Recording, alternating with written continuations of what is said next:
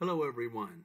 The video you're watching right now is the final project of my EGR115 class, Intro to Programming for Engineers using MATLAB, 3 years ago, and I asked each group of students to design a sorting mechanism, automated sorting mechanism for Lego EV3 parts based on their color, and each group was given 2 boxes of Lego EV3s, a webcam, and that's it. And if you can see here, the team has made a conveyor using one Lego box, and using the other, they made a 4 degree of freedom robotic manipulator or arm.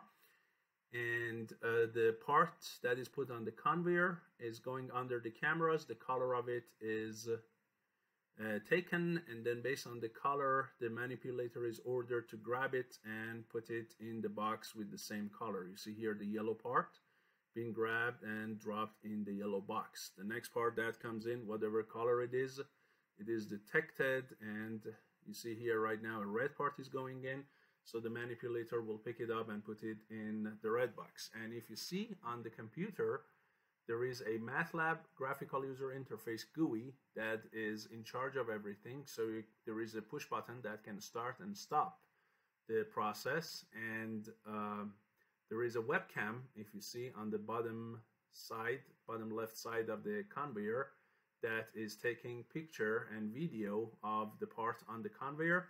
And those yellow boxes you see on the GUIs, they show how many of each part so far has been sorted. So it keeps track of everything.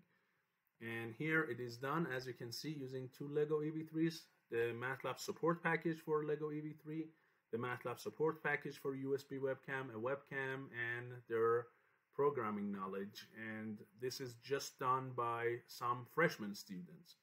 So if you ask your students to achieve something, they can do it. Just show them how to use MATLAB to run hardware and use it in real life. Thank you.